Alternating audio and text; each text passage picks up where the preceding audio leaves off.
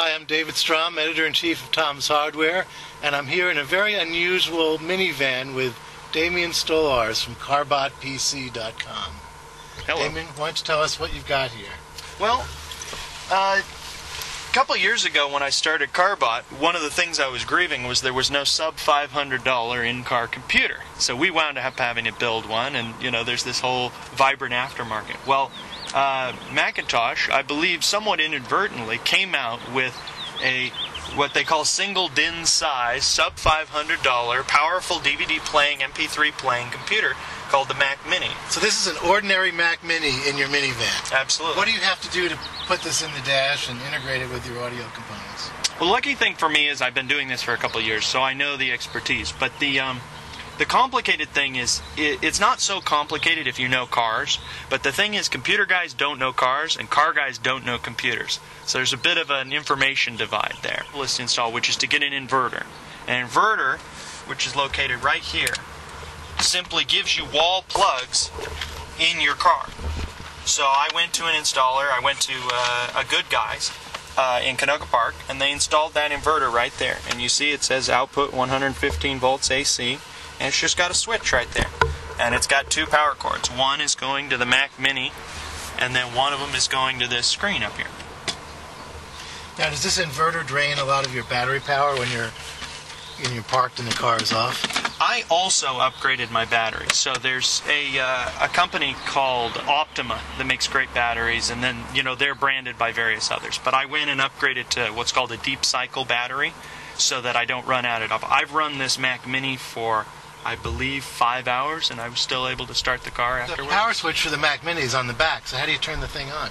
Now that's the little bit of soldering that I did do. If you look right here, you'll see that I have a little cheater button. That's your standard PC button. And what I did was I didn't want to mess with the Mac Mini motherboard at all. So we can look at it later, but I took the back of the Mac Mini, I took the little power switch, and I went in behind it and soldered just a pair of wires coming out of it. And then I connected those to a standard PC toggle switch that I then ran. So behind there is just, your green and white cable, just like you'd find inside a PC case. That's the one cheater element. I eventually want to mount it here with a nice push button. But I actually know other solutions that automatically turn on and turn off the stuff. So that's my eventual destination, is we won't even need that button at all. As soon as you turn on the keys, it'll turn on. Now, the other special thing we have here is the screen. It's this fold-down Yeah, so screen. to fold down this screen, I just push it and fold it down like that. Using these buttons, I can just press this and it'll launch iTunes, if I'm not mistaken, and I can just press play. So, to heck with iPod integration, I have iTunes integration in my car.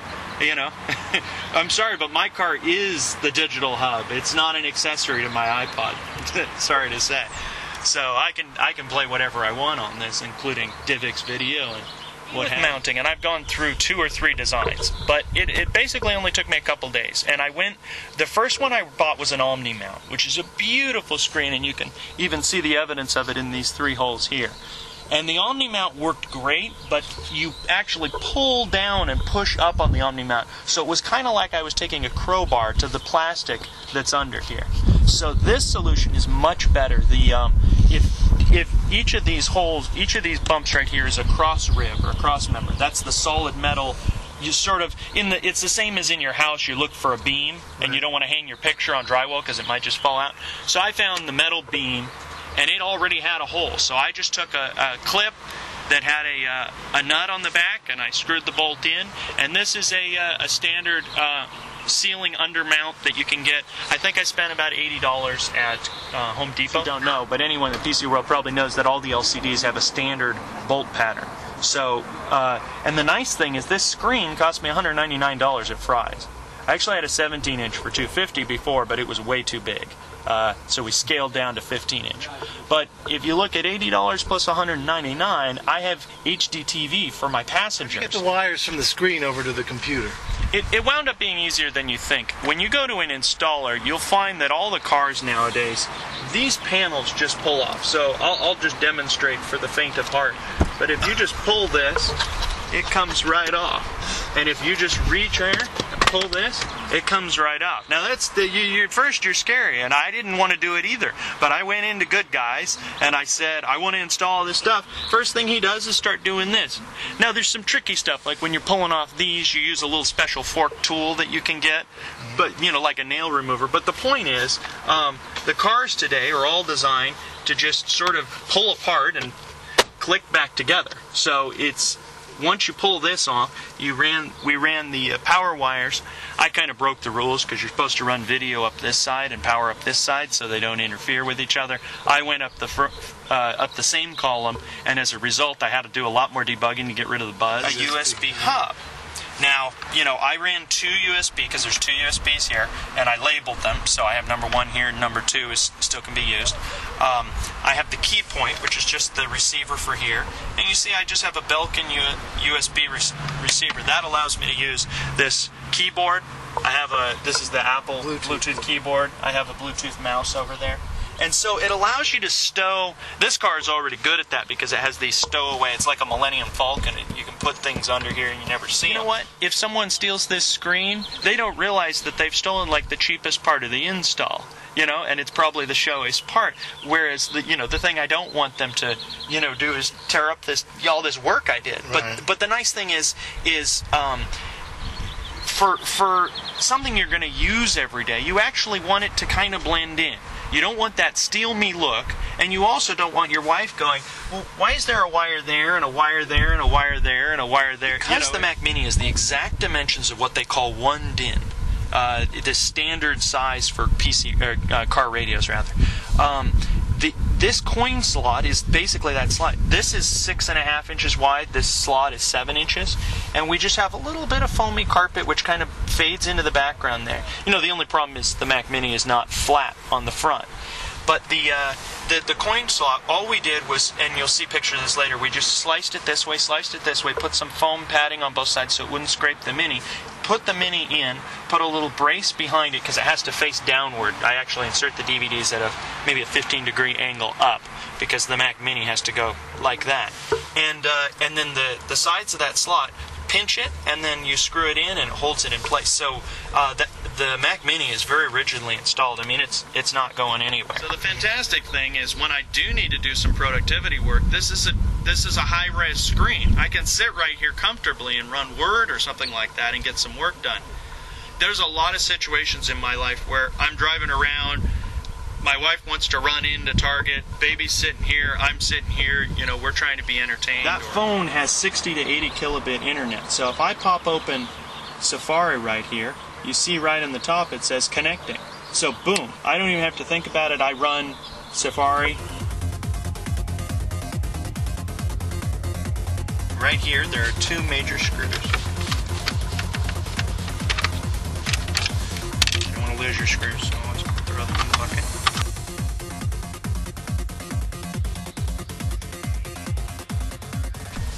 I have 2 screws on both sides of those, and we just have some black carpet foam that's protecting the Mac Mini against the clips of this case. I'll take this off.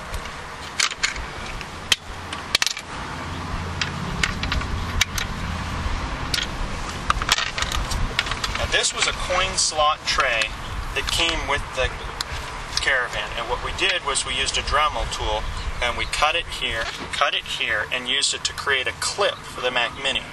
Then I used double stick tape and this carpet foam. On the back you can see we have the full array of Mac Mini connectors.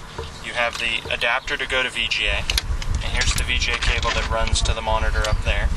You have USB 1, USB 2, FireWire, which I have running to an iChat, one of the iSight One more thing on the Mac Mini. So if I pull him down, you can see the bottom of the Mac Mini is rubberized, and you can see a pair of wires I've run out of here. This is what I was talking about, a yellow and white wires that I soldered to the switch, not to the motherboard. The switch connects to the motherboard through a little clip connector, pushes in. And then I have that extended, I have this tape so that it stays still, and then that green wire goes straight to this connector, which is a standard PC power switch. Okay, so there's your Mac Mini. The power aspects of the Mac Mini. Here's the 18 volt. By the way, it runs on 18 volts DC. which is annoying because if it ran on 12 volts, you could just plug it with a filter right into the car itself. So what we're going to do is we're going to go under here, and you can see how I've stashed the Mac Mini's power brick. Pulling this aside, you can see another assembly of wires. The way I got the Mac Mini Power installed is right here. I have the white cord that came with my Mac Mini. It's running under here and plugging into the top of this AC adapter. And then it's plugging into the relatively large Mac Mini power adapter, 85 watt, 18, and it's an 18.5 volts output, about 5 amps, and then it takes in 2 amps of input from a wall adapter. So luckily behind here I have lots of room to shove these things in, so I found a slot that held this thing pretty firmly. That I have going to there. Now that really thick red one and that really thick black one are the power cables, thick ones. I think that's 8 gauge, thick wire that was run directly from the battery to the middle console. If you don't do that and you try and run the inverter off the cigarette lighters, it will just make beeping noises and it won't power the computer. You need thick enough wires to carry the power.